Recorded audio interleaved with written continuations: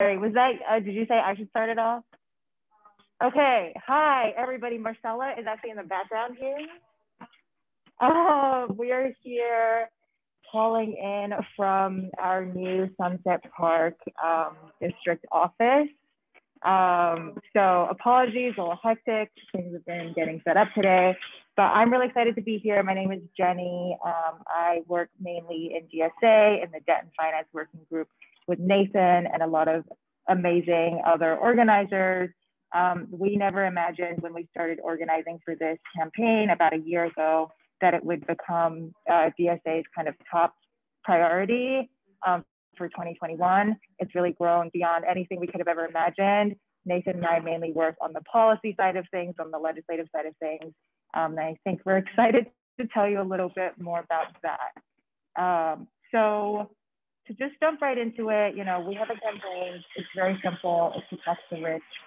It was necessitated by kind of coronavirus and the huge budget gaps that have opened up in the state budget as a result of the economic impact of the coronavirus on the state's budget. Prior to this, you know, for about the past 10 years, every single year when the budget rolls around in April, advocates have mounted aggressive campaigns to try to raise revenue, increase taxes on the wealthy in some form, with very little to no success. This year is kind of different because the default is that we are going to have to make cuts and that there are huge gaps in the budget.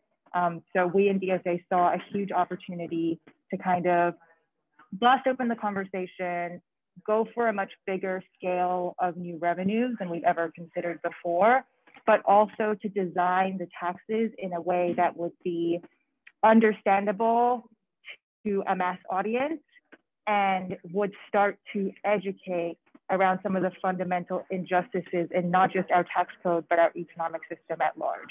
So Nathan is like huge in the kind of formulation of this platform, and I'm sure we'll go into it in a lot more detail. But at a very basic level, our campaign is very simple.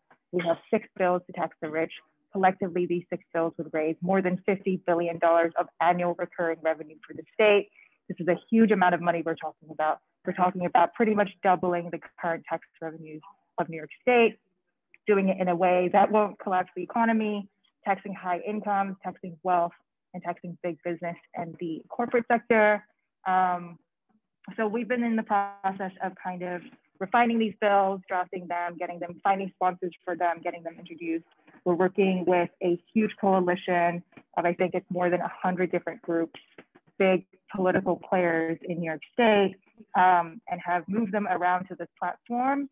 So right now I'm excited because the 3rd bill out of the 6 has just been introduced in the New York State Senate, the corporate tax bill. So everything's moving. We don't have much time. We have about 3 months left. Is it 3 months? Like 2 months left in this current budget session to try to win something. What we're up against is Cuomo, his austerity agenda. You know, we've had 10 years of Cuomo's budgets to read and analyze his politics and his policy, more importantly. And we know that he is not going to be one to suggest anything like this on his own. In fact, what he's put out is very, very modest. It's a tiny, tiny increase that affects the top 0.1% and then is fully rebated. So we really have an opportunity here to put everyone else on the defensive because the default situation is cuts. It's cuts to Medicaid, it's cuts to education, it's cuts to programs that nobody is okay with cutting. So, you know, it's really exciting. There's a lot going on, but I will, instead of going on for too long, I will turn it over to Nathan, who's going to tell you a lot more about the bills and the campaign. All right, thank you, Jenny. Thank you, Jeremy. I have to say, I'm very happy to be here. I'm going to talk through a few slides. We have this little presentation, we call it the Tax Roadshow, but we've been going around giving basically this talk to different DSA groups, different nonprofits, different unions, and saying sort of here's basically a framework for taxing the rich. This is a way to raise a lot of money, get us out of the pandemic. You should support it. But I always add this bit where I say, what this really is political education around taxes, because I think that's something that's important for the left. And some people kind of don't give a shit, and some people space out, and some people say, oh, that's interesting. But this is a place in particular where I think that message should resonate. So I'm going to talk through some of the bills and go through the sort of interesting parts of that presentation. But first, I want to frame it out in a few ways in respects that I think are sort of relevant to socialist politics. So, you know, the most basic question is just why tax? How do taxes fit into the political picture? It sounds very boring. Fortunately, I can tell you it's actually not as boring as it sounds. And it's also important to know. But we do sort of have to say that it's, you know, obviously we all care about spending and what the government spends money on. And that's something that's very important to us as socialists. That means that we also have to care about the revenue side and where the money comes from and how you get the money. And that raises a lot of questions that I'd say are somewhat under-discussed. We're not here to like have some debate about modern monetary theory. I don't really want to talk about it, but suffice to say, it is important to raise revenue, and we can't really dodge that conversation. But that means that we also have to sort of develop a political discourse on the left of just being able to sort of debate taxes. That's a culture that very much exists on the political right. You could find any podunk legislator in any state complaining with a high degree of detail about taxes, and we really don't hear it on the left. And I'm going to kind of come back to that theme as I talk about some of the details in our proposal, because another sort of related point is that often, you know, and understandably, we make very basically like humanitarian arguments for the necessity of spending, where you say, you know, it's like, look at the people who will suffer if we don't have stronger welfare programs. Our schools are very important. We can't defund our schools. But there's also sort of a tendency to seed the ground on the sort of big picture economic perspective, to not even sort of develop political responses to the arguments we hear against taxes, and to just treat them skeptically. Now that we're in a position where there are a lot of elected leftists at both the federal and state level who identify politically as socialists, again, kind of have to develop the you know, political apparatus of very specific arguments around taxation. So with that said, there's another kind of big picture point that I want to recognize before getting into the details, and that is that this is very sort of firmly rooted in a kind of social democratic frame. You know, the tax revenues generally rely on private enterprise. So you're taxing businesses, you're taxing the profits of those businesses or the incomes of individuals that often enough are coming straight out of or related to the profits of businesses. And so that can be sort of distasteful, because then it looks like we're very embedded in capitalism. And that is the reality. And so to the extent that we're interested in immediate legislative victories, we sort of are working within a social democratic frame. But we can also think of taxation as functionally part of a sort of transitional strategy to something that looks more fully like socialism. It's a way to really challenge capital ownership. It's a way to equalize economic power. And it's a way to build out the state in very functional terms, where the state starts to provide basic services and affect basic transfers. So I think that's the sort of political picture to have in mind, especially in response to people who say, well, you know, we should be post-tax or something. We shouldn't have to worry about these questions that commit us to, you know, the existence of private enterprise. Okay, so a little bit more practically and concretely, what does it look like to have a sort of socialist political strategy around taxes? Well, some of the fundamental principles that we've adopted are that, one, we don't talk a lot about experts. And it's not because we hate experts or something. It's that we really want sort of intuitive explanations and arguments around tax policy. So we're going to talk about the income tax, and that's something that everyone should understand. And again, those are actually the kinds of arguments that you tend to hear a lot out of right-wing political discourse, just very intuitive, everyday ways of talking about taxes. There have been past versions of campaigns to raise revenue in New York State. And I'd say generally there's more of a tendency to say, well, this is sort of like an economist-approved list of policies. And we have really avoided that sort of perspective. So it's not like some black box where we say, you know, this is a good policy. Joseph Stiglitz said so, do what we say. Everyone's supposed to be able to understand what's inside.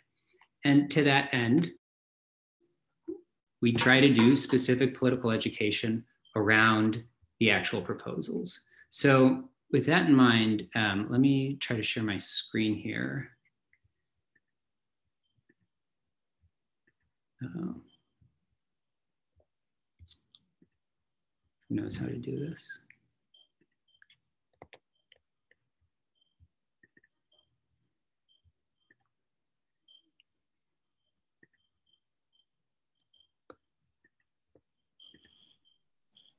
Are you not able to?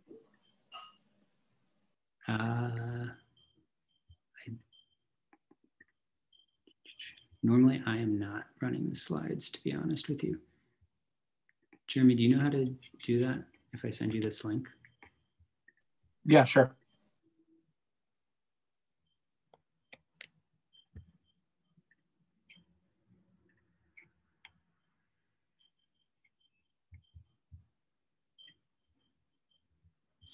Sorry, everybody, just 1 second. Okay.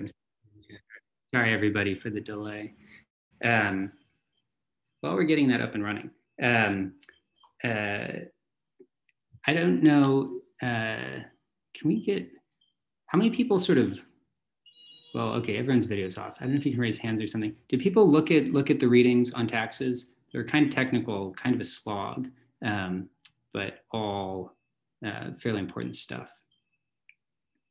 Can any, I don't know, wave your hand if your video's on. If you, okay, I'm seeing a few hands getting waved. So there are a few concepts that are like very key to thinking about taxes. And the first one, in a way, maybe the most important one is the idea of the tax base. And the tax base is just the thing you're taxing.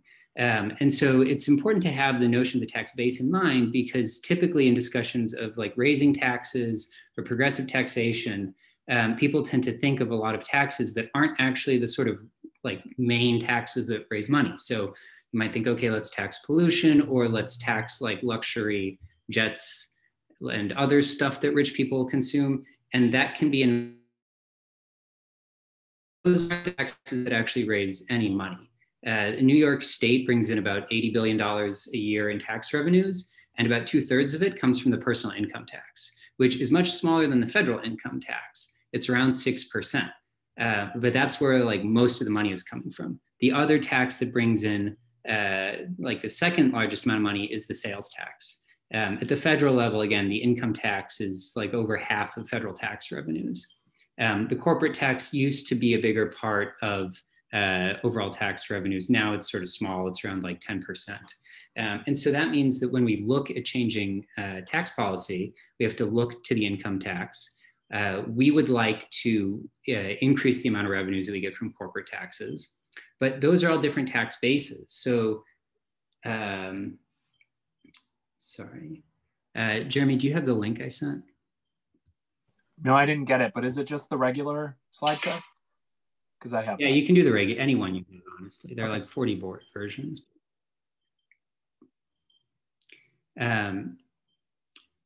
Okay, here we go.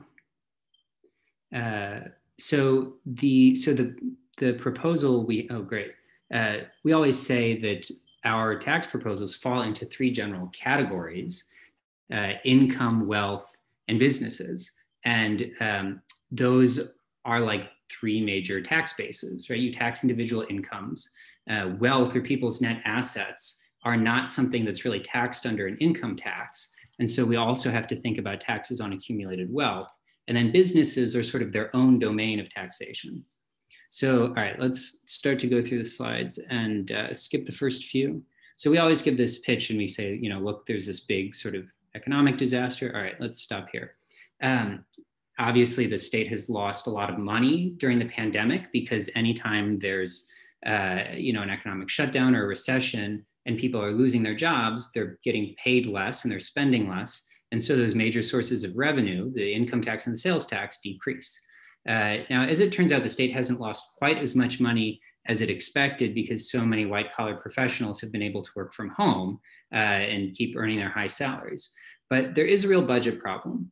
And so we say, you know, obviously that's going to hurt people and there will be these sort of disastrous cuts, but what's New York's real ability to remedy that? And so this is the like big picture economic framing of talking about the sort of macro limits on our ability to raise taxes. And we say, what does New York look like if you treat its economy as that of a separate country? And it's actually enormous. New York's GDP is about 1.8 trillion per year. So that makes it around like the 10th largest economy in the world, if you treat it as a separate country. Only in the US, only California and Texas are bigger. California would be like the 5th largest country in the world. And the sort of, in a way, the best means of sort of gauging how much an economy is burdened by taxation, in the sense that taxes are being taken out of the economy, they're a burden on economic activity, is to say, well, sort of what percent of that GDP, of the whole economy, is being extracted in taxes? And it's not going to be that high, as you might guess. But this chart shows that not only is New York's economy very large, but it's actually also pretty big on a per person basis. It's like on a per person basis, this is a richer economy than most of the Scandinavian countries, maybe all of them. So in other words, we can really afford to finance a welfare state just given the resources of the state economy. So that's like the first step. Next slide.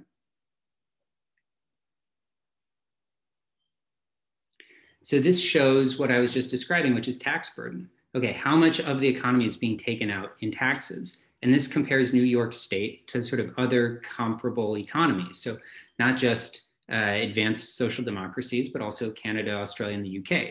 You can see that we have a relatively low tax burden, which means that you could raise it and there wouldn't really be a strong case that that's economically harmful because it would still be comparably burdened to these other pretty successful major developed economies. Next slide. This shows, so the headline of our campaign is like raise $50 billion. And that's because we estimate that our proposals can bring in about $50 to $70 billion in new revenues. So that's only about 4% of GDP. I mean, 4% of GDP that's huge actually, but that's a very sort of manageable increase in the state tax load that would match us to Canada. Next slide.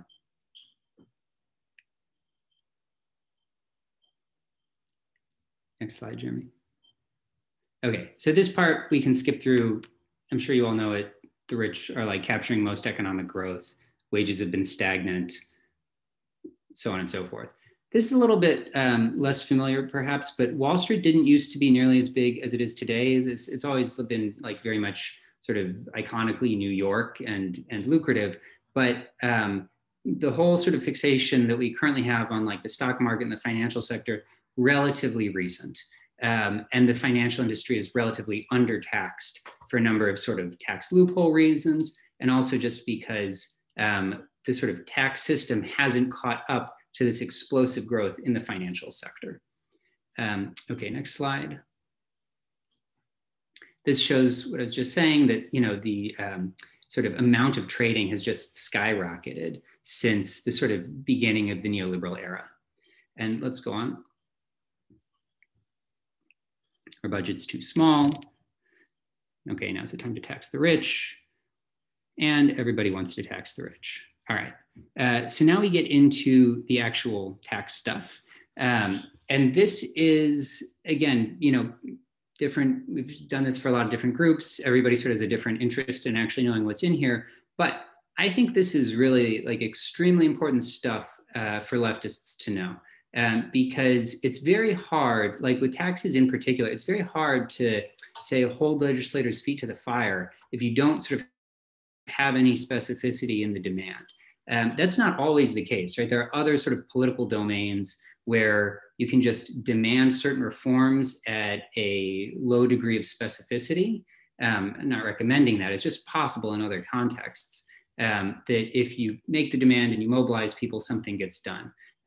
Taxes, I think, are a little bit different. People throw out a lot of ideas. They're technical. Somebody gets lost in the details. And the next thing you know, very little has happened.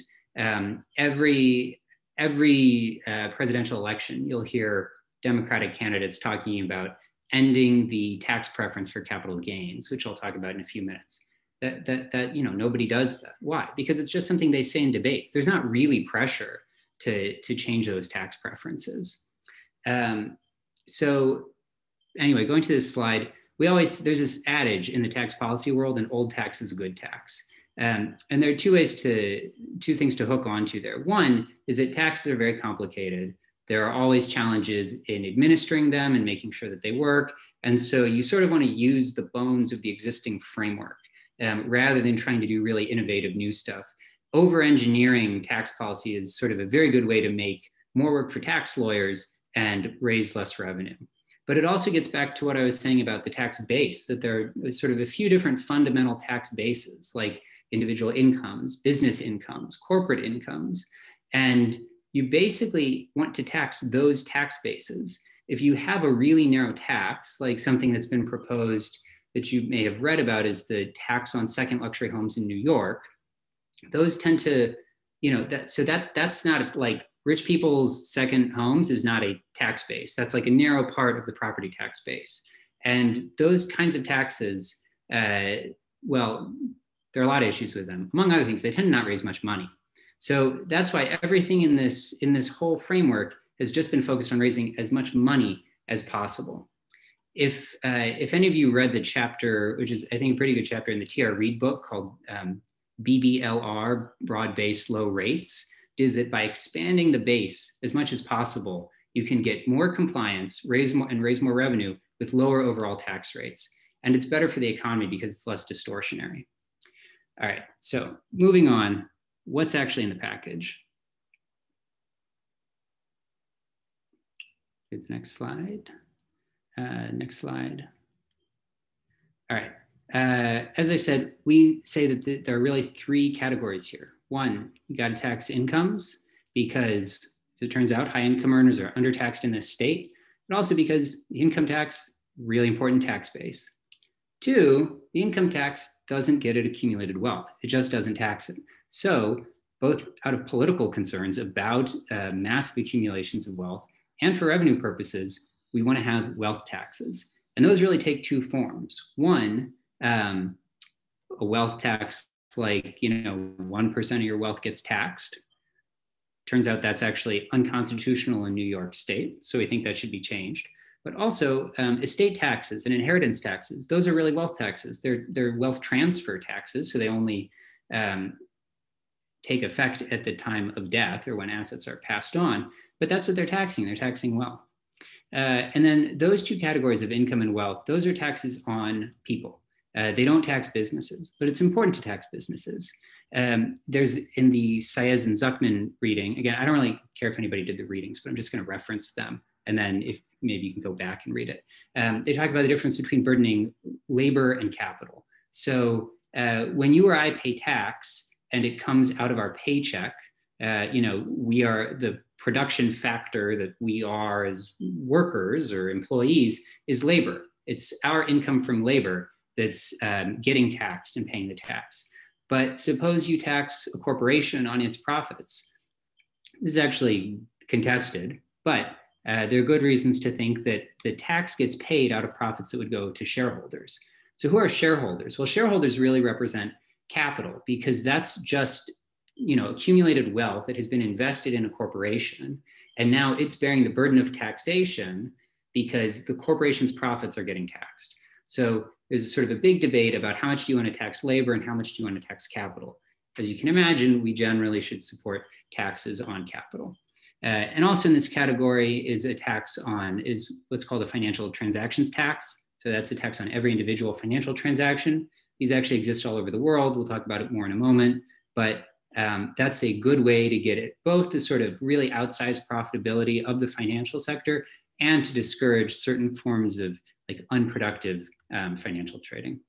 Now, I just want to see, does anybody have any questions or anybody want to make any brief comments before we go into more detail here? You can put anything in the chat or just shout out to me.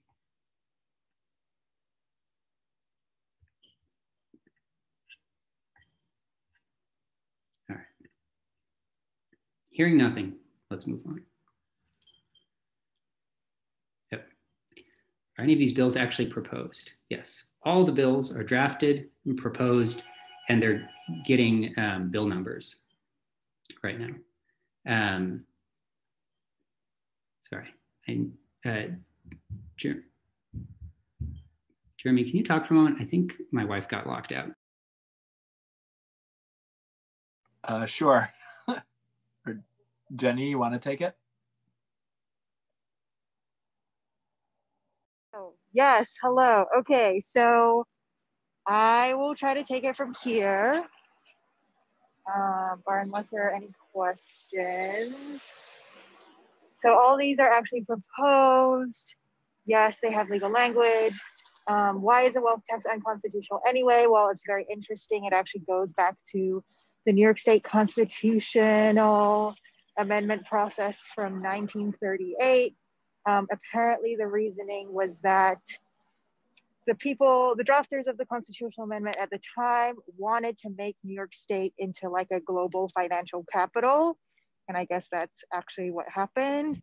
And they saw as a key barrier to that, the state potentially having the ability to tax intangible assets. So they specifically carved out the ability to tax intangible assets from the state's powers all the way back in 1938.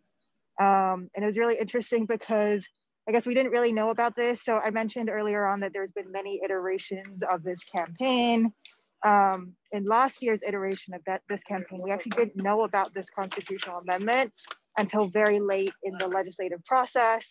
The original intent was to have a real wealth tax, as we're trying to do now through a constitutional amendment. It wasn't until late in the process that we realized it wasn't constitutional to just tax all wealth and levy a tax on the total sum of wealth, as Bernie Sanders or Elizabeth Warren have proposed at the federal level. So that was like a fun thing to find. Jenny, I'm back, by the way. Okay, great. I just answered the unconstitutional question. I don't know if you want to take the next one. Yeah. Yeah. I don't know whether the question was like, what's the historical explanation or what's the legal explanation, but it's literally just prohibited by the state constitution. You may have heard that a wealth tax is, prohibited by the US Constitution. And that's actually very different because there's a real interpretive question there about what some really old words mean and whether a wealth tax is a direct tax. It's very different in the case of New York State. New York State, it's a more recent provision of the Constitution. It's like very clear. So somebody says, when we broaden the base, we have to make sure not to turn potential allies against us. So that's an interesting comment because generally, I think base broadening actually has the opposite effect. What you don't want to do is say, only impose an income tax on certain professions that you think are bad professions, like maybe tax lawyers, and then let everybody else off the hook. And the reason is that one, it's like very economically distortionary. You really don't want people making decisions for tax reasons. Two, those kinds of policies rarely work. They create a lot of avoidance problems. Three, they don't raise money. I don't know whether I already said that. One place this actually came up was with the so-called pied-à-terre tax on luxury homes, because targeting the like second and third luxury properties that are worth many millions of dollars in New York City would seem like the most politically uncontroversial tax that you could have, because it only targets like it, and sort of especially the way it's represented is that this is like a tax on like Russian billionaires who are laundering their money by buying up fancy penthouses in New York City. But recently, some of the building trades unions came out against it because they said this is going to hurt us. Yeah, maybe it's like penthouses of these foreign billionaires, but like we're the ones who build them, and our jobs come from those projects. So actually, base broadening can be a very good way to forge alliances because it doesn't really target anybody. It's built on certain just fundamental principles, like corporations should pay taxes. We'll talk about what progressivity means now, because that is the kind of fine tuning that you want in tax rates. So going to the income tax, and this is really the biggest category. A progressive income tax is one that just generally burdens higher income taxpayers in a fair way. So to get a sense of what that means, imagine a flat tax of 10%. And this notion of progressivity, like it might be the most important tax policy concept to really have a handle on for our purposes.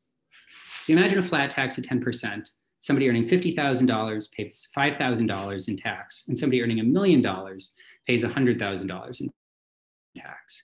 And so a lot of people intuitively think, oh, well, that's a fair tax if it's flat because the rich pay more.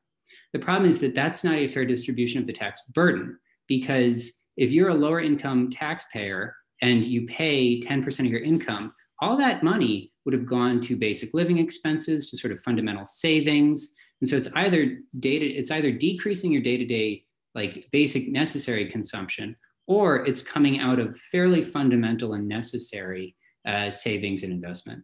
Whereas if you're earning, I mean, a lot of people in the state earn $1 million a year, but if you're earning $1 million a year, that's like an insane amount of money, right? That doesn't make you a millionaire. That makes you really, really rich.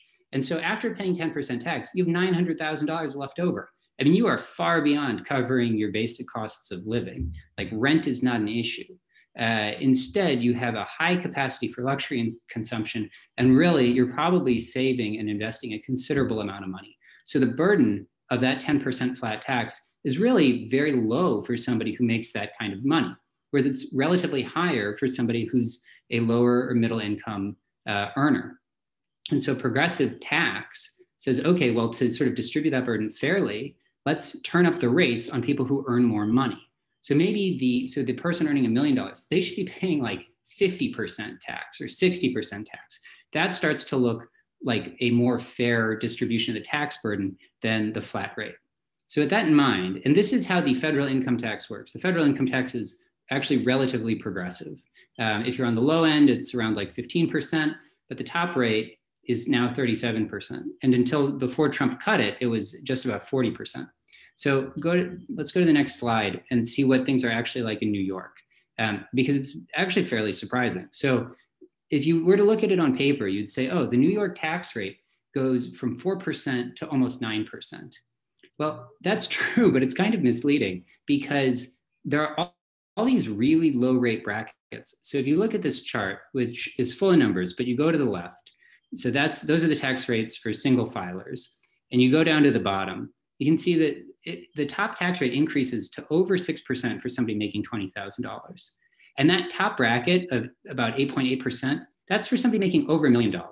So if you make basically between $20,000 and $1 million a year, your tax rate varies by about 0.5%. We approximately have a flat income tax in New York State. And to give you an idea, I mean, sort of the $800,000, $900,000 range, which until we got involved is never raised as a group to raise income taxes on, that's like a lot of investment bankers and private equity guys. I mean, often they sort of are making a few $100,000 in base salary with like a $500,000 bonus in a good year. And when you hear Cuomo or even a lot of legislators saying about raising taxes on the rich, they'll say, oh, we'll raise taxes on somebody making $1 million a year or $5 million a year. And you're just leaving a ton of money on the table and not doing anything about this really high degree of unfairness in the tax system. All right, so next slide, we have some graphical representations of this. We talk about how much money it's going to bring in, but basically we say, look, the sort of principle here should be these tax increases kick in around $300,000 for a single individual and around $450,000 in income for a married couple. And it should go up gradually with every $100,000 of additional income. Straightforward enough. All right, that just shows what it looks like when it's graphed. Let's go on. We talk about what it means in dollar amounts. It's not that burdensome, but we can move past that. Because on the next slide, there's a very important sort of second half of the story to what's going on in the income tax. Oh, good. Somebody asked if these are proposed marginal tax rates. Yes, these are generally marginal tax rates. There's some funky detail in how the state income tax works, but bottom line is yes. So if you have, so there's income from work, and there's also income from investing. The sort of formal name for that is capital gains. But basically, You can make your money from getting a salary, like as an employee, or you can also, in tax terms, you can also earn your income by just investing in the stock market and then selling off all the assets that you've bought, like your stocks and your bonds. Those stocks and bonds are called capital assets. And when you sell them, you get taxed on the profit that you make from your investments, and that's called capital gains. Capital gains for a very long, since really the beginnings of the income tax around the World War I era, they've been taxed at a much lower rate than wage income or what's called ordinary income. Generally, the preference for the top tax brackets is they come in at about half the rate. That's a little bit different now, but because of an Obamacare tax. But basically under Obama, the top tax rate was 40% on your wage income and 20% on your capital gains. So as you would guess, it's mostly very well-to-do people who have a meaningful amount of investment income. But more than that, a lot of billionaires pretty much only have capital gains because what they do is they basically are investors. So Warren Buffett would always say that he pays a lower tax rate than his secretary. And the reason is that, again, before this smaller Obamacare tax, if you're, no matter how much you have in investment income, and let's say it's, 2012, your top tax rate, no matter what, is 20%. That's about the top tax rate on somebody earning $50,000 to $60,000 a year. This has often been rationalized as sort of a way of incentivizing investment. As I mentioned before, you can listen for it in any presidential debate. You'll hear Democrats saying, oh, and we're going to end the capital gains preference. We're going to equalize tax treatment. They don't do it. There are huge constituencies that are very attached to this tax preference, and nobody else thinks about it, really. Unless you're getting capital gains or you're like a tax policy guru, you're just not really thinking about it. Okay, so what does that bring us to? We say, and this is sort of a provocative idea. We say, that's bad federal tax policy. We can't do anything about the federal laws at the state level, but why not offset them? Why not just have New York State basically reverse really regressive federal tax policy at the state level? And so this bill adds a higher income tax rate on capital gains that basically just wipes out the federal preference. If the federal rate goes up, our rate goes down. At the end of the day, everybody in New York is paying the same tax rate on their income, whether it's from working or investing. Next slide. This is a very progressive proposal. It overwhelmingly hits the top 1% and really top 0.1% of taxpayers. Okay, any more? We're about to go into wealth taxes. So any more questions, comments? Anybody totally zoned out? All right, feel free to send them. But so this is income. Now let's talk about wealth. Wealth is a little bit different because wealth tax is one, they don't raise as much money as income taxes. Like it's just not on the same scale. That should be changed, but it's hard to change. However, the system for taxing inherited wealth has really been very hollowed out in relatively recent history. So the way this has always worked is generally there's a tax on an estate at death. So you amass a bunch of assets over the course of your life, you die, they go to your kids. And in general, there's been a sort of policy of exempting the first X number of dollars of that estate from tax. And for a long time, like up really until 2000, it was less than $1 million. And it doubles if you have a married couple. So the married couple, they pass on, they have like maybe $5 million in assets. And under, say, the end of the Clinton administration, they would exempt the first, 1.3 some odd million dollars from tax. And then they pay a state tax on any amounts over that. So that exemption amount has shot up just in the past 20 years. And Trump pushed it up even further to levels that are just nuts. So for the federal estate tax, the exemption is now about $23.5 million. So that means there is no tax at all on the first $23.5 million of somebody's estate at the federal level. New York and many other states have sort of followed that about halfway. So the New York exemption is about $11 million for a married couple. So that is, there are some really rich people, but there are not many people who like die with assets over $11 million. So there's a long history of just sort of this whole policy of taxing estates getting totally hollowed out. And it's really due to the success of conservative activists who simply are opposed to taxing intergenerational wealth transfers. Ironically, there's not a lot of support for this. I mean, there's not a lot of support for that conservative policy among conservative economists, because you could be a really right-wing economist who thinks, well, we shouldn't really have taxes because taxes discourage people from working. I want to go start a business, but I'm going to have to pay taxes on what I earn from my business. And that's a disincentive. And we want to incentivize people to go, start businesses. Okay, that's probably not correct, but like that's an argument that conservative economists make. And if the tax rates were 100%, it would discourage people from starting up businesses. There's not really a comparable argument against the estate tax, because the only way that would work is if the whole reason that I was accumulating wealth and working was just to pass it on to my kids. But that's really not why people get rich. In other words, the sort of disincentive effect of an estate tax is very, very low.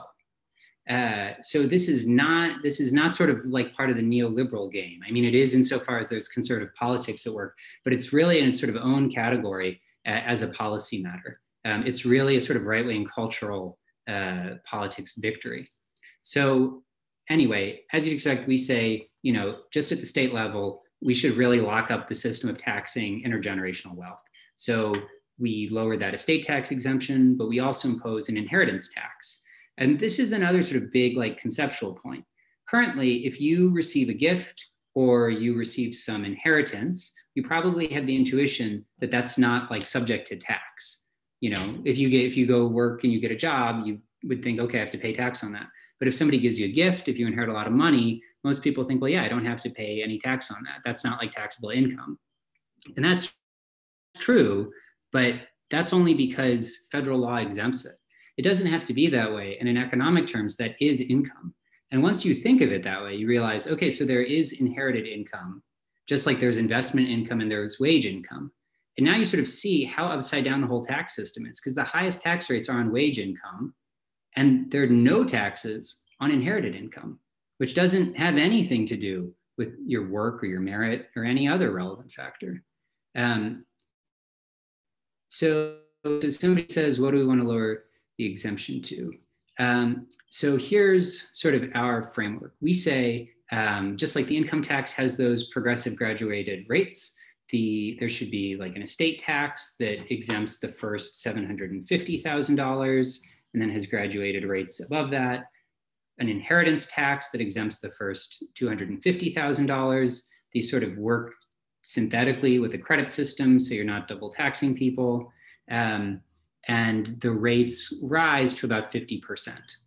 So that if you're inheriting $30 million, I mean, you still end up with a lot of money, but half of it goes to the government. And that's sort of a principled view. All right, next slide.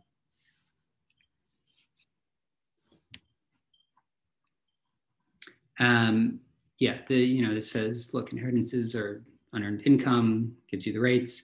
There are some exemptions. If anyone's curious, we don't have to talk about them. It's kind of politically interesting because as we have discussed these proposals with a lot of other organizations, this proposal in particular has gotten the most resistance. People say, oh, well, what about my parents' very valuable home? What about the family farm? There's a strong intuition, even among progressives, that you shouldn't really be taxing people's inheritances. And that if I'm inheriting the $5 million family business, it's not really fair to tax me on that. So DSA has sort of been pushing against that. And we've said, look, it's really fair to tax those inheritances, but there are some carve outs and some exemptions because that's sort of how the process works. All right, next slide. Next slide. So now we get to wealth taxes, and there's another point to be made here. So we say amend the Constitution to a wealth tax, fine. But let's go back to the idea of the tax base. So, nobody thinks about tax bases, but it's a very helpful question because you say, all right, whenever we're taxing something, what's the tax base? Well, the tax base isn't like rich people. That's not like the thing you're taxing. What are we taxing? Wealth. Well, what's wealth? Wealth is property. It's all the property you own. So what does that sound like? Well, it sounds like the property tax. The point becomes that we essentially have a wealth tax, but it's basically a middle class wealth tax.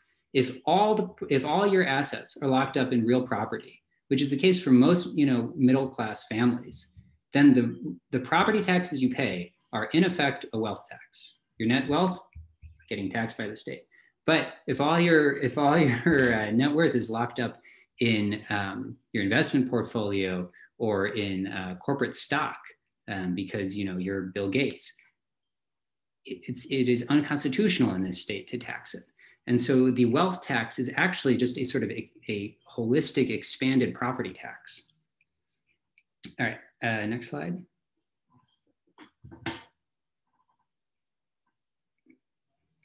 All right, so now we're into our business taxes category. As I mentioned, the financial sector, hugely bloated.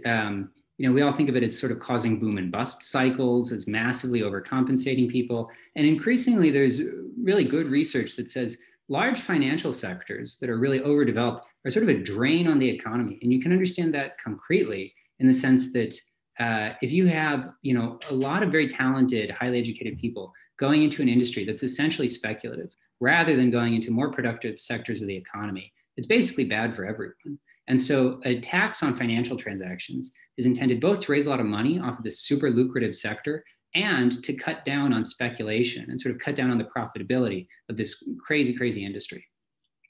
Okay, and last thing, this is a sort of tax that covers all instruments. So again, the idea of the tax base, what does it apply to? Stocks, bonds, derivatives, sort of anything you could think of. You may have heard about the stock transfer tax. People talk about that. There's sort of a so that's a tax that New York had from 1905 to 1981. And if you traded stocks in this state, you had to pay a little tax on it. And it's still collected and rebated. So computers nominally collect it at the New York Stock Exchange. But it's not today that people like to say, oh, well, let's stop rebating it. Let's reinstate the stock transfer tax. It's already on the books. And that's really the main argument for it. Oh, it's already on the books. We used to have it. But it doesn't really make sense to just tax stocks. You need to tax all the different kinds of financial instruments if you're serious about having a tax on the financial sector. Okay, next slide. So the last thing, and again, this is sort of an important political point. Trump had one legislative accomplishment, and it was a huge tax cut. So the US corporate tax rate has been about 35% since the early 90s. Before that, it was higher. Trump cut it to 21%. That is estimated to cost about $2 trillion. And he had to do a bunch of other things. Well, he didn't do them, but the bill did a bunch of other things to raise new revenues to try to offset the incredible cost of this corporate tax cut. Oh, right, got a little, yep, great. So somebody asks, how does the financial transactions tax affect retirement funds? And so Doug Henwood, I've read some of your stuff, I'm a fan. Totally different system. The system for retirement accounts is basesically, it's not gonna be seriously affected by this. There are big, like, I don't know if you know Vanguard or Fidelity, but there are big fund companies that will say, oh, the financial transactions tax, this is a tax on retirement accounts. The good analysis suggests that that is not really true. That the amount that the trading effects on retirement funds and the way they're managed would be very minimal. And that has to do with the kinds of financial firms that manage them and the sort of structures of the incentives they have. But even, actually, if somebody's interested, we can find it and share it. There's some Vanguard report that basically said, oh, the FTT, big tax on retirement accounts. And then they sort of showed that all the assumptions they relied on to reach that conclusion were like completely outlandish, utterly disconnected from reality. So, all right, going back to the corporate tax cut. So huge cut in the corporate tax rate, really expensive. And then there was another big cut in there, which is not all businesses or corporations. A corporation is one kind of legal form, but there are a lot of businesses that simply don't have the legal form of being a corporation. They're called partnerships or LLCs, joint ventures. In tax terms, that's all one thing, but they're called pass-through entities, where the entity itself, the business, doesn't pay any tax. It's only the business owner who pays tax. And there's another provision in this 2017 law that says if you own one of those businesses and you're not, and it's basically restricted to like real estate businesses and manufacturing. So there was this whole like red state, blue state dynamic. If you're a lawyer or a doctor or even a hedge fund guy, you don't get this tax benefit. But if you're in one of these other industries that's sort of, identified with like red states or just Trump friendly, you get a 20% cut off your taxes. A former professor of mine actually called this the worst idea ever even seriously proposed in the whole history of tax policy. The reason is that you get your business income just from, say, running a real estate business. I am a highly compensated employee. We make the same amount of money, but now your taxes have gone down 20% because of this law. It's really a sort of arbitrary deduction. It's crazy. And it's like literally a handout to real estate magnates. You get a bigger tax benefit if you just own more property. So as we talked about with the capital gains tax, that income tax offset, with the corporate tax cuts, we do the same thing. Raise corporate taxes in New York State, reverse all this terrible stuff that's going on at the federal level. And there's synchronized. So if federal rates went back up, these rates would go down, but we'd still be bringing in a lot of money. All right, I hope nobody's fallen asleep. That was very long, I realize.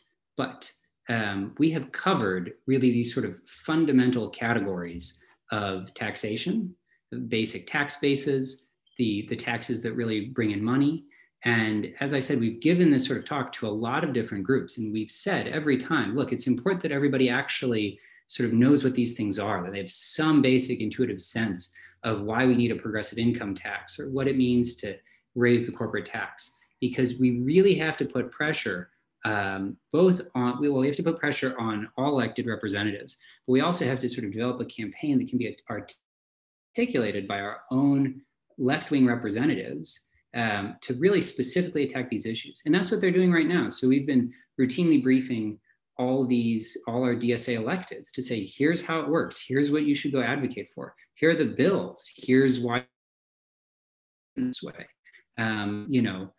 Stick to your fellow legislators and show why we need to do this. And so far, I mean, who knows how it's going to go, but it's been a lot more successful than we expected it would be.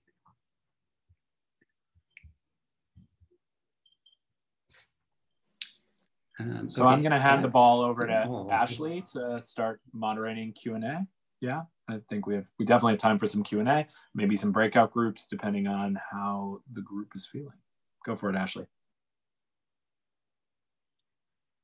Unmute myself. Yeah, I'm just gonna run through really quickly some community agreements so we all can make sure that we're being respectful. I think where most of us are familiar, one man, one mic, or one person, one mic, not over talking anyone. Be mindful how many questions you're asking, how much time you take up, how much space you're taking up in your answers and comments. Let's assume good intentions of everybody. If there's anything that you disagree with or that you might find to be factually incorrect, people make mistakes. So let's just assume the best intentions of everyone. And yeah, let's all just be respectful, kind, compassionate, and have good conversation. So if you have any comments or you want to ask a question, use the comment section to write stack. And Jeremy, are you moderating or am I moderating? Oh, me? Okay. Okay, so we're going to open the floor to anyone that has questions for Nathan now. Doug, go ahead.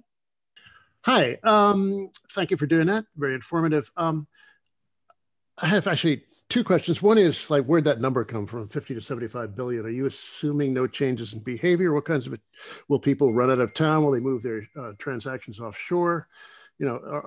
Is this money actually available? And the other question is based on a opinion piece that Financial Times columnist Janan Ganesh wrote about a year ago. And he said there's something about relying on taxing the rich rather than a broader tax on everyone. that is kind of magical.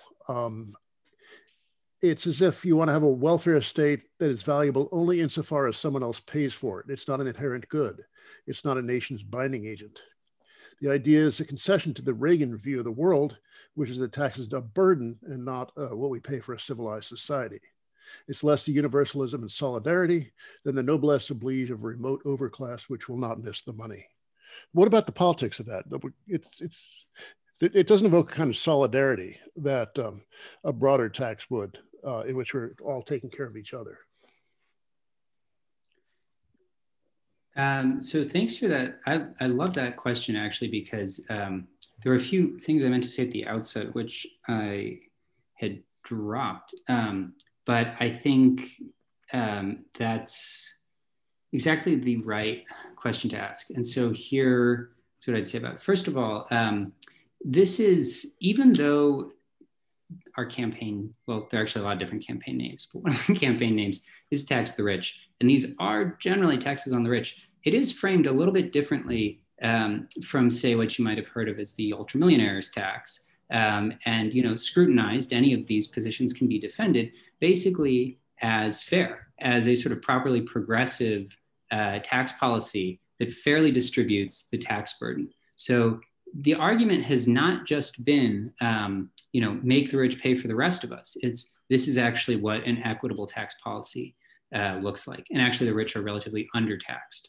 To the broader point, I sort of see a few sides to it. One, because of the degree of inequality and because of, the way that in so many forms the rich are undertaxed, you've got to raise taxes on the rich and the wealthy to get this off the ground. But more broadly, I do agree that we need to, we shouldn't say like taxes are bad, only the rich should pay taxes. We're sort of very pro-tax. I always say everyone, people should pay taxes. If you have a small income, you pay a little bit in taxes, but taxes aren't bad. And it's very important to be upfront about that. Generally, the sort of strategy of liberal rhetoric and policy on taxes for many decades has been to act like you're not taxing anybody, to always talk about closing loopholes and ending benefits for the rich. And it's pretty much just loopholes, because they want to say they're raising taxes. And I think that avoids a very necessary discussion about how taxes are important and how it actually is okay to sort of have a broad contribution to the tax base. It just has to be equitable, and that means progressive. There's a recently deceased tax scholar named Ed Kleinbard, though, who made a very useful distinction between progressive taxation and progressive fiscal policy. He'd say, look, you can have a progressive income tax, but what we really want is a wholly progressive fiscal system. So a good example of that would be if you had a regressive tax to pay for Medicare for all, it would still be progressive fiscal policy. Everybody would be better off, even though the tax itself isn't progressive. Okay, so that's important to keep in mind, and we should all sort of stay oriented around that objective, that it's not just about only taxing the rich. But like I said, I think this is a fair tax policy, and that we do have to confront the fact that the rich are undertaxed. And what about evasion, moving to Florida or moving the trading off to an island offshore? Oh, right. So on your first question, yeah, we've assumed a certain degree of behavioral adjustments, not huge. There's honestly not a tremendous amount of data on moving in response to taxes, though the good studies, it's mostly this book by this guy, Cristobal Young, show that the rich are relatively immobile, both for the reason that the rich are sort of like you and I, and rich people like everyone else, they move for jobs and family and community and geography, and not really because of taxes. But they're also not like you and I in that they tend to be immobilized by their success. So you're a very successful financial professional or attorney in New York City, and you have a whole network of connections and clients and professional relationships that you kind of depend on for your success. And you can't really port those over to Montana or some super low tax jurisdiction. Businesses are a little bit different, but because of the way the corporate tax works, there are also good reasons to think that there aren't really incentives in the tax code would really disincentivize leaving, that it would always really be a net sort of revenue loss to move your business out of state just to avoid the taxes. Thanks, Nathan. Next, we're going to go to Lee.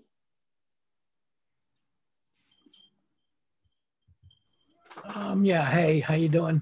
So I actually have two points. One is just to go back to the broaden the base question. And when you talk about the family business, the family farm, that's what the right wing always talks about is, okay, if a family farm goes from one generation to the next and it's taxed to the point where it goes out of business, they have to sell it, then there's no more family farm.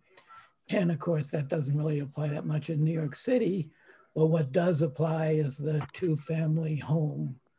Once you get out into the lettered streets, Avenue S, Avenue T, the overwhelming amount of homes are two-family homes, and those are usually bought by a working class family, and then, then they rent one of the houses, and that's what pays the mortgage.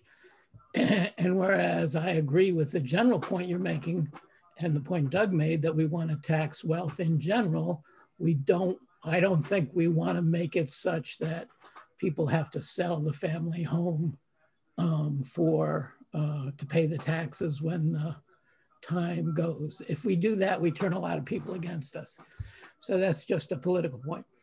But the second point I think is if you look at New York City, New York State, the general income, I mean, there are a lot of poor people here, but there's a lot of middle-class people. And those middle-class people, some of them are traditional middle-class people, but some are the work, what they used to call the aristocracy of labor, the electricians, the skilled trades. And in New York City, it's part of the class struggle that's been waged here for many, many years, that there's been a development of a working middle class that makes money. And that's what causes a wealthy state, and a wealthy state raises a lot of taxes. So I think, personally, I think increasing the minimum wage is one of the best things you can do to help raise taxes.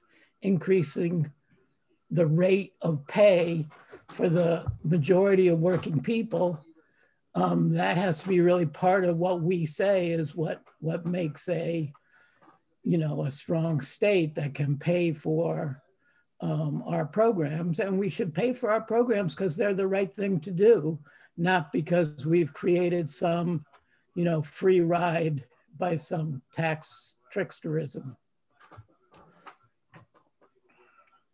Yeah, on the first question, so just technically, our proposals have liquidity provisions so that if you inherit even sort of a substantial amount of illiquid assets, like a family home or a family farm, say, or even to a degree a family business, and the only way to pay the tax is to sell that asset, then you can defer it. So you're not exempted from the tax, but you can just defer paying the tax until you actually sell the asset. The second point, I agree with all that. If there was a question, I missed it, but I agree about, it goes right to the point about the tax base, that the middle class income tax base is a very important source of revenue that, like Doug said, it's not, it's not just about taxing the rich. Okay, next we have Lenny. So I have a quick question, I guess, to your point about the estate tax. There was you said it was like a very highly I guess like contested one. It's probably one of the more contested ones out of the bills that you're talking about.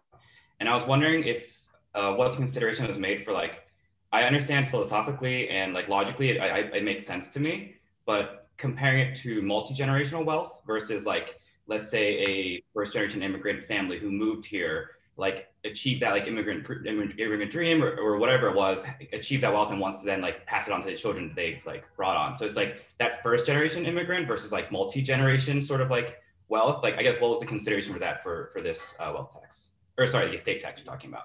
Yeah, frankly, that doesn't enter into it at all. I mean, first of all, you're talking about a tax that only applies, you know, literally once in a generation. I think trying to structure it that way would probably be infeasible. I don't think there are any wealth transfer taxes that like exempt, say, the first generation. I have no idea how you do that. Yeah. I also think that just on inequity grounds, that would not be good policy. Well, I guess I was more so not like making it so that's a policy, but has it been considered like breaking it down to see if like how it affects multi-generation versus affecting first generation? Like, I guess when you like look to see how much revenue it brings in or how it like affects the different like demographics. I'm not aware of any research on that. It's even getting sort of basic data on who is affected by the estate tax has been sort of challenging. I'd be very surprised if that level of detail were available. It's an interesting question, but I've never heard any sort of analysis of it. Cool, thank you. Right, next we have Paul. In the interest of gender parity, if you skip me and come back to me when maybe more non-male participants have had the floor. Yes, great point. Stack. Yeah, keep me on stack, but you know, go to somebody else. Perfect. Carrington? Hi, thank you so much for your presentation. It was really informative and there was a lot of information. So sorry if you covered this at all, but is part of the campaign, the tax rich campaign, does it include like a pied-à-terre tax? And is that a significant source of income? Because it seems to me there's quite a few very, very expensive pied-à-terres around. Sorry, there are quite a few what? Oh, very expensive pied-à-terres around. I think of like the Needle building. Isn't that like just investment properties? Yeah, so this is, sort of always comment on the pied-à-terre. So it's not part of the package. It sort of had its own life and it actually got sort of killed due to certain union opposition in the building trades, but it's also has frankly fairly low revenue estimates in like the hundreds of millions of dollars. Everything we're proposing works on the order of, you know, billions of dollars. And even though you could look at Manhattan real estate and think there are some like extremely valuable properties here, because the tax base for that is so small, it doesn't really bring in a ton of money. Okay, thanks. In the interest of being progressive stack, I'm gonna go to Obi first before you, Paul. So Obi, go ahead. Hi, so I'm not sure if you covered this, but I'm interested in knowing how much should we fear something like capital flight? Sure. Yeah, that's always the question. It's always the threat. You know, Cuomo says it, rich people say it, business press says it. So if we sort of break it down, there are the data, the research that has been done on migration in response to taxes suggests that really people don't move for tax reasons. So there's a sort of empirical side to that. The intuitive explanation is just that one, rich people move for the same reasons other people move, which is family, schools, connections, geography. Maybe they're looking for work. It's very hard to move for tax reasons. And then it turns out for the rich, it's actually especially hard to move for tax reasons because their success depends very much on sort of local networks that they've built up, their reputation, their client base, and those are not very portable. So in terms of like income taxes, say, it's not a huge concern. There are also business taxes, and so that raises sort of different capital flight concerns. But just so you know, the way that the corporate tax works is essentially a corporation reports all of the income that they earn in the country, and then they allocate a certain amount of it to New York State using a formula. And the formula that they use is based on basically how much they're selling into the state. So there's sort of a structural reason why the calculation there would be like moving their employees or moving an office out of the state. It wouldn't really change their tax burden. They would just have to do a lot less business in the state in order for their taxes to go down. And so in most cases, that's really going to be irrational. They're still going to make money even with higher taxes. And so they'll continue to do business in New York State. I'm going to put myself in stack for a second. I'm curious how you guys have considered both the kind of like, I've read some articles that have argued or pointed out that thousands of people have been leaving New York City annually, and we just had a chunk of wealthier people leave, and that now the projection of how desirable living in a large city is post-COVID is changing. In addition to, like, I think there are a lot of people who have just gone to more affordable places, et cetera. So given where we are with COVID and this economic crisis and maybe how things are changing and have been changing, would changes in the income tax rates affect us negatively or in ways that maybe you didn't anticipate when you started this project? Yeah, that's definitely been a sort of common like observation, you know, isn't everything different now post-COVID? There's no real answer to that in a sense without being able to predict the future. Who knows what'll happen? Say it looks like, and this is not, you know, any sort of expert opinion, but it looks like New York is going to be okay. There are a lot of people who are also moving back, a lot of people who moved to the burbs and then said, what the hell did I do? There is sort of a technical thing to know here though. And it's in tax terms, it's called New York's source income. So what does New York tax under the income tax? Well, it taxes income earned by people who are residents in New York.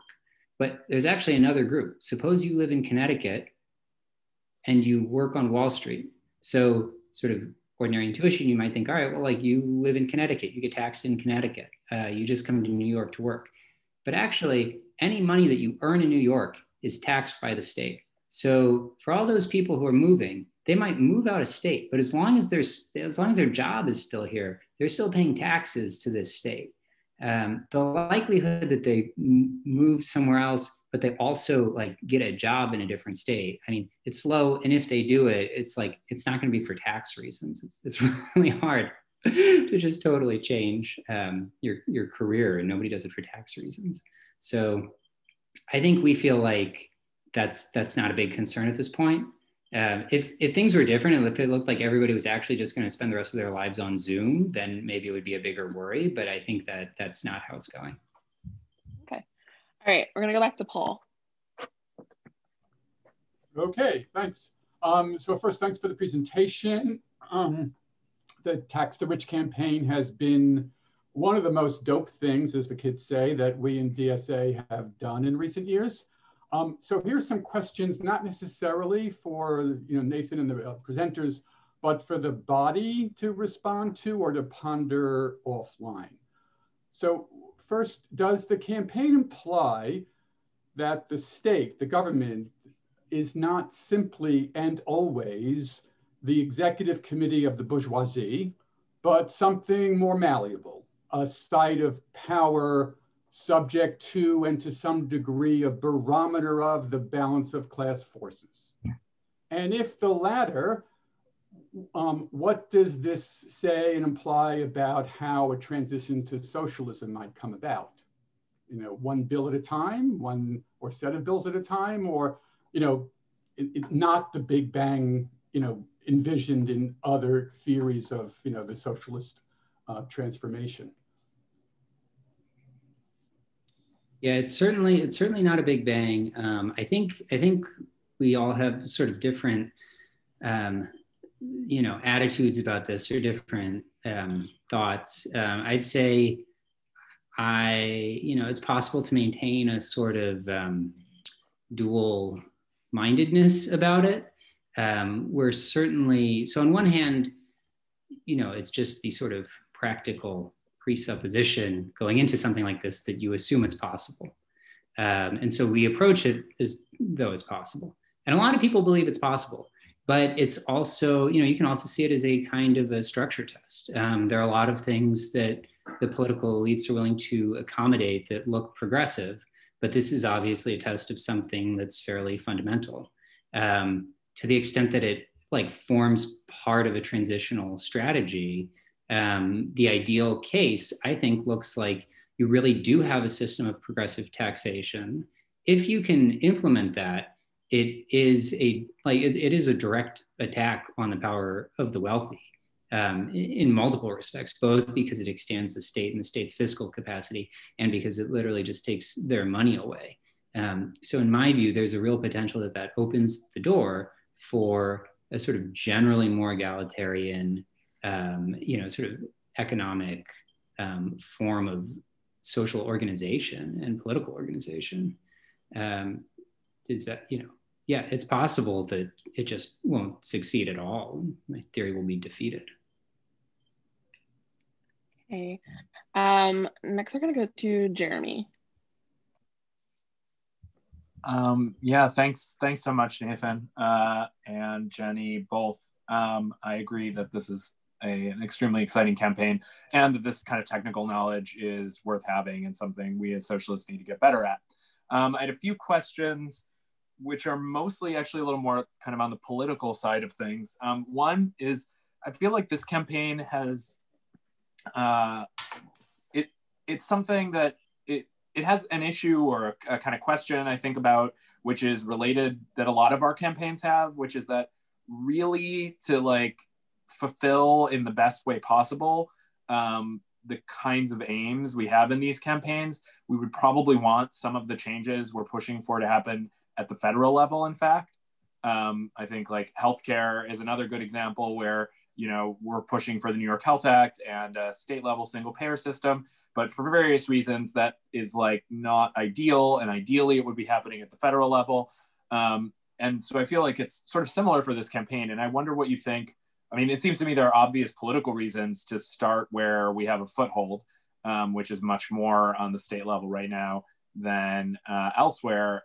But I wonder what you think about sort of how the politics of this push at the state level relates to overall federal hopes. What would, the passage of these bills, would they then, if something moved at the federal level, would they be revised? What is the kind of linkage between state level politics and federal politics? I guess another question I had also was just about sort of what the political conditions are. So, with the campaign, I think the idea, again, that we have a foothold in New York State, and there is a significant shift leftward of New York State politics is a very big political condition that we can take advantage of. But it also seems to me true that periods where there have been kind of this a big expansion of the tax state have often been periods of a lot of social movement activity as well, and organized labor. So the passing of the income tax in the US was in large part due to the populist movement and insurgency. In Europe, the kind of passing of the taxes that made the welfare state in the mid-century, there was huge labor upsurges, a world war, et cetera. So what do you think about sort of the movement conditions that need to be built that for this kind of wealth confiscation to occur? All right, thanks. So two great questions. So the state federal one is one that I've given a lot of thought to and is really built into the proposals. As you said, we don't really have, it's very hard to exert pressure on federal policy, especially federal tax policy. Ideally, most of these changes would take place at the federal level. And that's not a political position. You could hate all of these proposals and you'd still say, well, but come on, if you're going to do it, you should do it at the federal level. The concern is that it is so easy for basically for the Democrats to sort of weasel out of any commitment to doing anything progressive when it comes to fiscal policy. Really, go listen to like any random, presidential debate for the Democratic nomination. They'll all talk about the capital gains preference.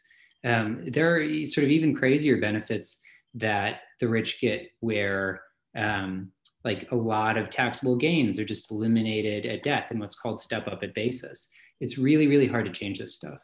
And so there's sort of a core political principle here, which says we have a way to exert pressure on those policies through our state legislatures, because anybody would say, well, it's crazy to try to reverse federal policy at the state level, but it's not that crazy. It's better than nothing. And if we do it, it is a way of kind of organizing politically around those issues. Now you have New York state legislators who have views on all this stuff, who make an issue out of it.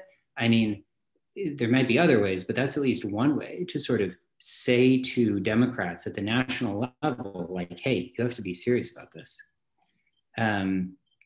And as a technical matter, all like our sort of surtaxes or offsets, they really are mechanically offsets. So if the corporate tax rate at the federal level goes up, ours goes down.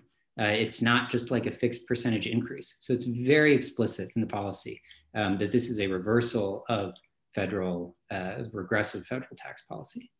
Okay, on the second one, movement conditions. I mean, that's the big question. I don't think I have anything insightful to say about it. I'd say that I don't think that you can totally change the tax structure just by convincing everyone that these are good policies and doing a bunch of flyering and then it's done. I mean, you have to have sort of solid traditional like left-wing movement building and organizing that has a base in labor. I see the sort of role of this whole exercise, one, as like picking a lot of fights that need to be picked, and two, as like building up the sort of political education apparatus that we didn't already have to say, yeah, and as those movements develop, we can also like concretely and technically focus on what we want to achieve and, really highlight the means of achieving those aims, because that's something, that's what we can contribute. Awesome. Next we have Frank. Hi. Yeah, I guess you kind of got at what my question was regarding the political education. More on the meta level, like I like how the campaign is sort of focused on the revenue and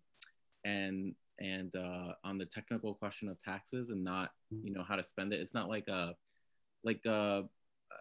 think in Medicare for All there are tax raises, but they're kind of like they're there to pay for Medicare for All, or another way I could say is like you could have done, instead of a tax the rich campaign, a save the MTA campaign where you're raising $30 billion to pay off all the debts and everything. So I was just wondering about how the campaign was organized of doing just a revenue versus maybe tugging at some heartstrings with saying what you're going to use it for, or is the plan sort of to hopefully do this and then we can talk about it later, what to do with the money? Well, we didn't do any tugging at heartstrings because I was involved early on, and I'm a cold-hearted socialist nerd, and I didn't want to do that. So that is true actually, but in all seriousness, there have been a lot of different organizations that obviously, like their whole existence, the reason for them to exist is to focus on spending and to talk about spending needs in any and every area of the economy and every social issue.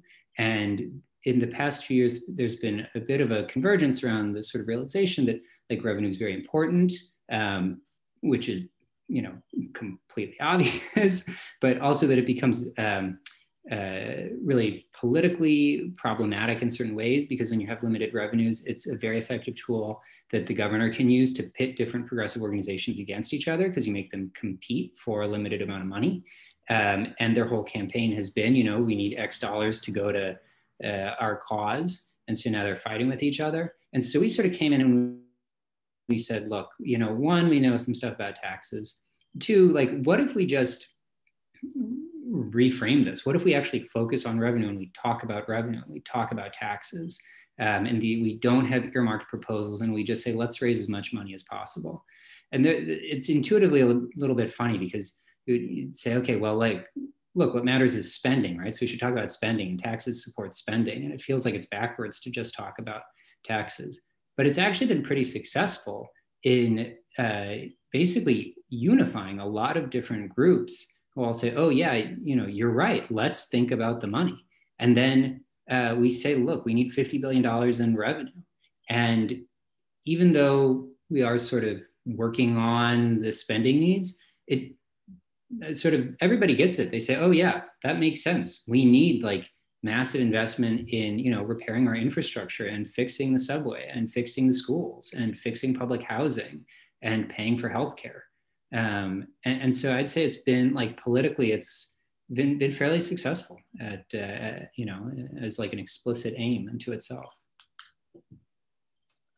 I put myself on stack. I asked this question, and I think Lee kind of touched on this, but I just kind of want to reiterate. What would be the impact of this overall tax policy? I guess especially with the inheritance tax, but in general, what is the relationship between this policy change and the real estate market? I know most people don't have access to real estate in New York, but as Lee mentioned, people that have inherited homes but are middle class and wouldn't really be able to pay. I think your answer to him was something to the effect of liquidation in the event that they would not be able to pay. So it seems like, well, and you can correct me, but it seems like, is there a way for middle class people who wouldn't be able to afford taxes on their inheritance to keep their properties? Or would this be kind of a shift in the direction where it's just kind of something that people can't hold on to if they can't afford to pay? Okay, well, I'm glad you asked that question again, because I probably used the wrong word. I said we had liquidity provisions, which is exactly the opposite, actually. So that says, okay, if you inherit illiquid assets, if you have to sell it to pay the tax, you don't have to sell it. You can just wait until you sell it and pay the tax later.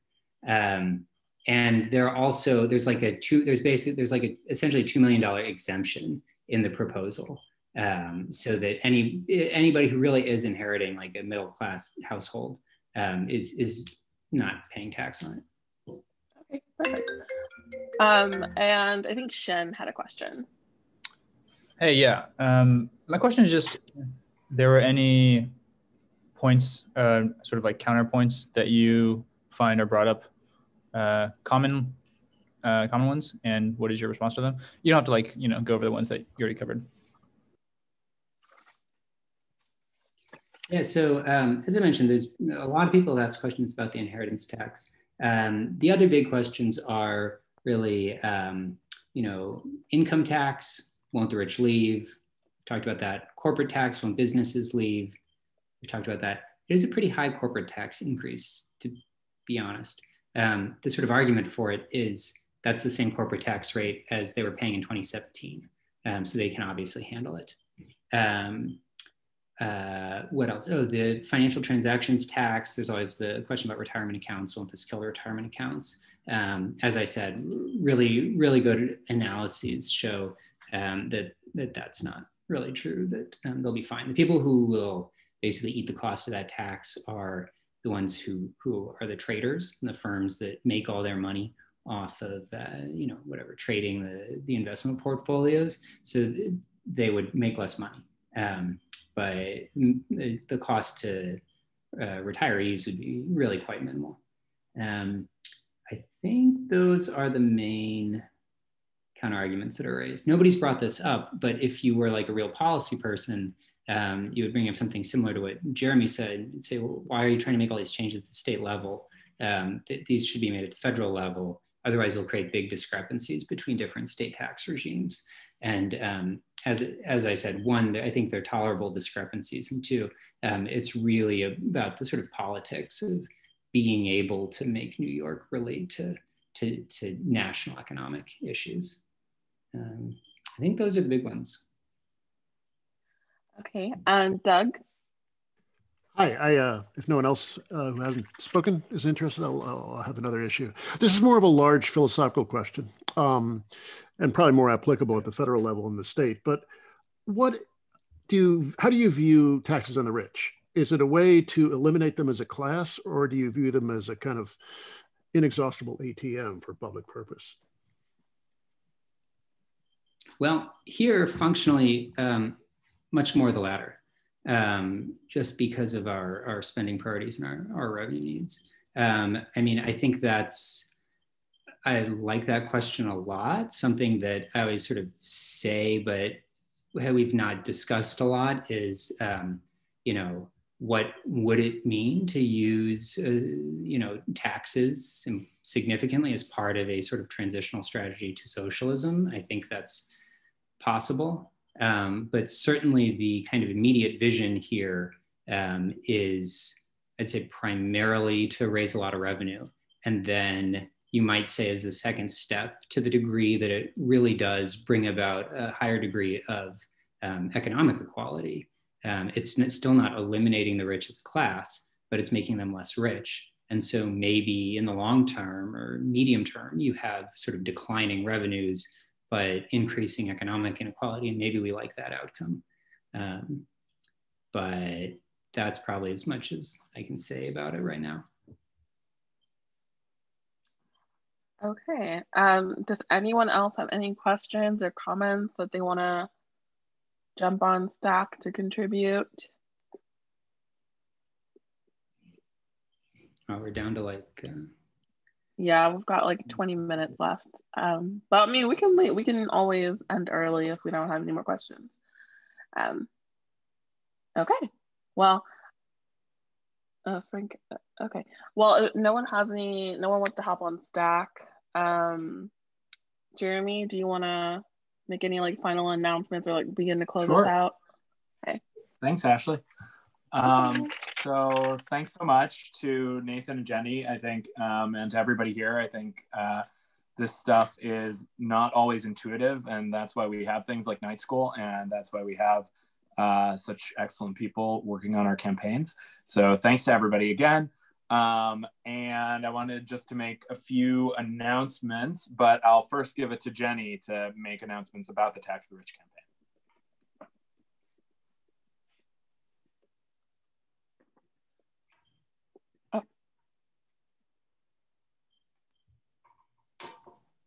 Jenny, are you there? I think Jenny was like off and then just entered the room again. So you may have to say it again. Oh no. Okay. Sorry, I'm struggling today, clearly. But am I plugging the actions? Yeah. Yes, okay, so there is a lot going on. We have 2 months left to try to pass as many of these bills as we can. Everything is in process. We are collecting co-sponsors, lead sponsors are getting their bills introduced. But we know that in the New York State Senate and the Assembly, legislators need pressure in order to do anything like this. And even a little bit of pressure sometimes can move people. So we have a pretty big organizing effort planned. I think it was in the beginning of December, we did something like 70,000 door hangers, 100,000 calls to constituents who live in the district of target legislators that we want to move around to these bills. So we're going to be doing another big burst of actions. To sign up, I'm going to send this link here. We have a website and we have this catch-all volunteer page where you can type in your zip code, or if you're not about doing things on the ground like phone banking, you can sign up to phone bank. And what we do is we essentially alert constituents that there is a package of bills.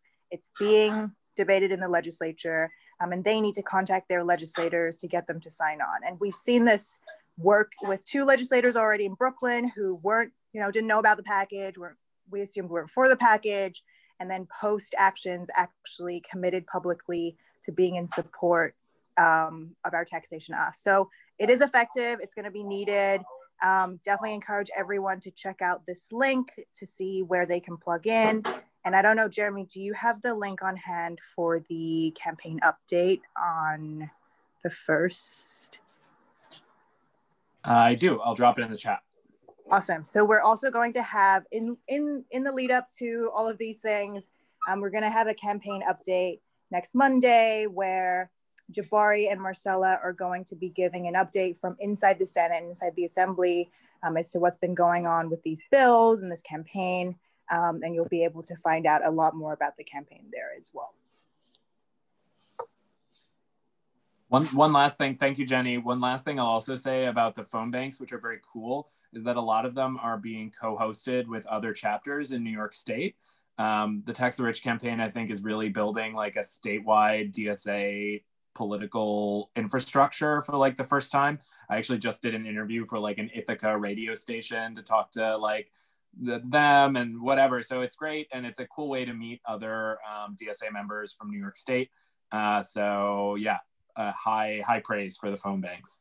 And then just last announcement. I mean, obviously, if you're not a DSA member yet, you should be. And local dues, please pay local dues to New York City so we can continue to build capacity. Those local dues, many of them are going right into this campaign, so we can be as ambitious and wide and spread the message as wide as we can. So please do sign up for local dues. And finally, next week we have, or not next week, 2 weeks from now, we have our next night school session, which is on Medicare for All with Dr. Abdul El Sayed, people might know from the Bernie campaign, and an excellent speaker and proponent of Medicare for All, ran for governor in Michigan. Very cool. And he'll be joining us to talk about his new book on Medicare for All, which is dropping like next week. So please come and join us in 2 weeks. And the only other thing, we're thinking about having a movie night. Sorry to Bother You is something that we've talked about as maybe movie night idea. If people have other ideas for movies they want to see, feel free to write in the chat or to send us an email. We'll drop our Polyet email in the chat. I think that's about it, yeah? Thanks again so much for joining us, and solidarity, all. Thank you.